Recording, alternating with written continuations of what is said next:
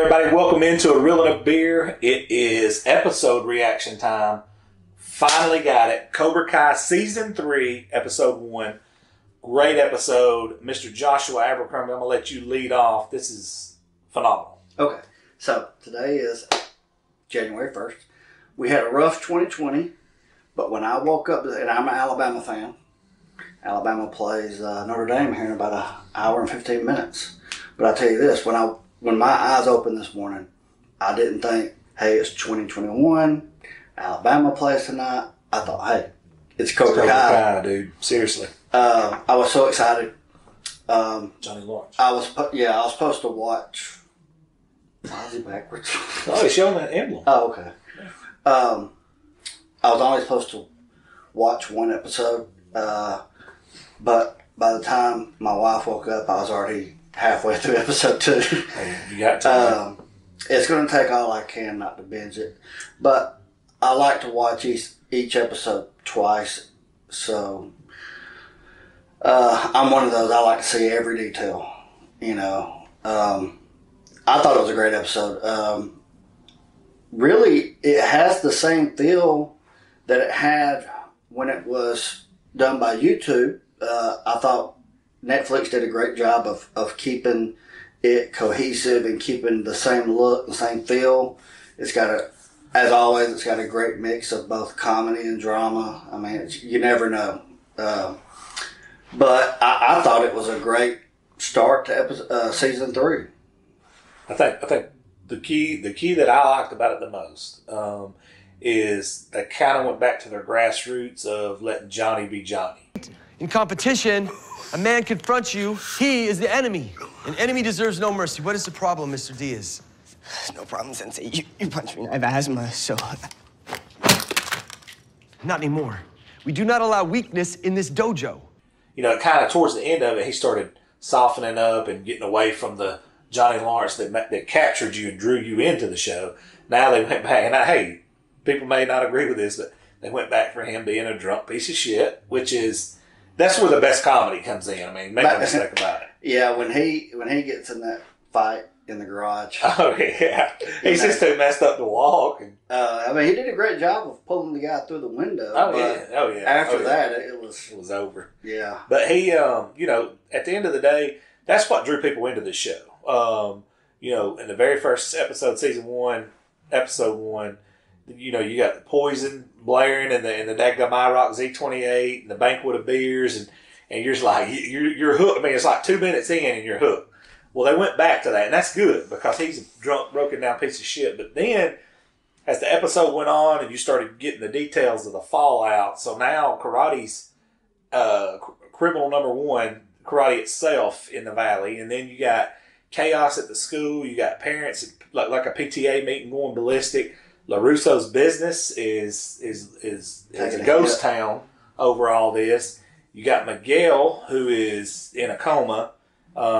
You know, and he's, you know, one of the questions we had from the trailer that we seen was, we had questions about, is that Miguel fighting with Cobra Kai? Come to find out, it's him inside of his mind, basically fighting for his life. Yeah. And it's kind of a, you know, he was struggling there for a little bit too. Symbolic, and when Johnny came there and spoke to him, he started making a comeback. Yeah. So I like that. I do like, I love the fact that they finally addressed in Cobra Kai, the show, they addressed the fact that Daniel was the bully. Yeah. Bullshit. We both subscribe to that theory that Daniel was the bully and Johnny was the actual Karate Kid, much like... a lot of people nowadays. Yeah, I mean, they set out to show... Because, you know... He actually won on an illegal kick. It was an illegal kick. So... Yeah. So, the one thing I didn't like from this episode was Aisha is gone. Now, is she gone for good? I don't know. I haven't heard anything. I'm sure that there is an answer Didn't they put out her there. in a private school, they're saying? Put her in a private school, put their house up for sale. And I'm sure the answer's out there on the internet somewhere, because you're going to have people that do these deep dives to find out that actress, was she on scene? I'm sure there's on-set photos that leaked out. I'm not that guy. I sit down and watch the show. Yeah. So, I don't know, but I liked Aisha as a character. But would she come back as Cobra Kai or Miyagi-Do? I don't know. And then, Johnny's not that worried about his son. He brought him up, didn't dive into it. You can tell he's more focused on Miguel right now because Miguel's fighting for his life. But I don't know. It's interesting to see. And as it goes on, there is spoilers, and obviously it's a review. So it's interesting to see. As it drawn on, you see Daniel go to Cobra Kai, the dojo, and that didn't go as planned. What do you think? No, yeah, and that's the thing. Well, that kind of went as we thought it would, but it didn't go in his mind what he wanted. He was looking for Johnny. Yeah, I tell you what, I am a Johnny Lawrence guy, but when Kreese started sullying and dirty in the name of Mr. Miyagi, it kind of fired me up, Yeah. But here's the thing: is Kreese knows that him and Johnny are on the outs. Oh yeah. But he's not going to let Daniel know that. No, because he wants him to think he's playing mind games with Daniel. He's wanting him to think it's a united front. They're going to finish off, But I think Daniel knows there's cracks in the foundation. Obviously, he does because he wouldn't have went to his apartment there at the very end of the episode and talked to him. Because if he thought there was a united front there, he wouldn't even approached him about taking him down, Kreese down, and.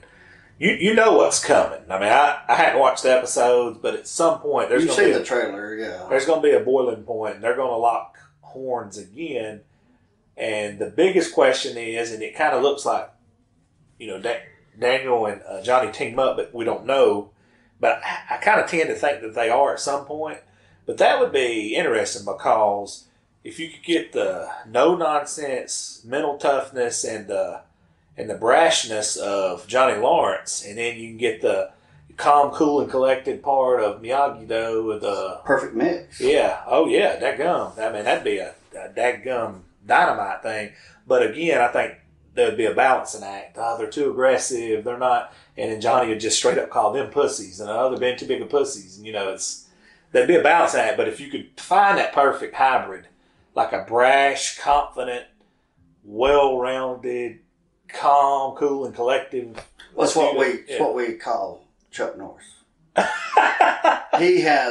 Chuck Norris has personified both Miyagi-Do and Cobra Kai, and that's what happens when you find the perfect medium between those two. I was thinking more along the lines of Raphael from the Ninja Turtles, but you Raphael guy? Oh yeah, he's enough brashness. He's not weak and let's just be everybody's buddy like Leonardo. He's not goofy like Michelangelo. I always liked Donatello. He's a nerd though. Well, too nerdy. I'm the editor, so that is a good point. Now I guess I can relate to him. I wonder which side they'd be on. You probably have two. Raphael and Michelangelo would probably be Cobra Kai. Probably. Donatello, Leonardo. Yeah. That'd be a good battle. I would. You're probably right on that. That would be. I would have thought of as a poll question. Yeah. On the channel. Johnny. If you hadn't already, check us out on Facebook. We just kind of launched that thing, got it up and going again. Yeah, we've taken some time off. We've taken some time off. We got another channel that's monetized that we spend a lot of time on during football season, but we're back in the saddle now. Let's do that. Let's do a poll question on that. And if you guys watching this in the comments. Comment below. Yeah. Here's the official poll. Yeah. Johnny Lawrence, Michelangelo, Raphael, and Shredder versus Donatello, Leonardo, Daniel, and Splinter. That'd be awesome, dude. Death match. Karate, all hands on deck. Oh, dude, that would be a freaking death match. Winner takes on Chuck. He's weak. I think we could throw in this. You want to throw in two more X Factors. Ready? Mm-hmm. Storm Shadow goes to Cobra Kai, and then Snake Eyes to Miyagi-Do. Yeah. That'd be a freaking battle royal right there. I like that. Let's do it. But hey, guys, we're going to be doing more of these. We're not going to talk your heads off. We're going to try to keep these around the 10 to 12 minute range each, so you can be engaged. And we want your feedback if you can. If we missed something, say that below. If you haven't already, subscribe, like, and share. We're looking for some interaction on these because this show is blowing up. This is A Reel and a Bear, Bo and Josh, and we're out.